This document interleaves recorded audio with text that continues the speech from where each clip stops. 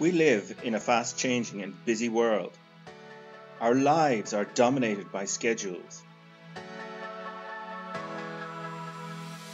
and by technology that is more complex than we could possibly ever have imagined.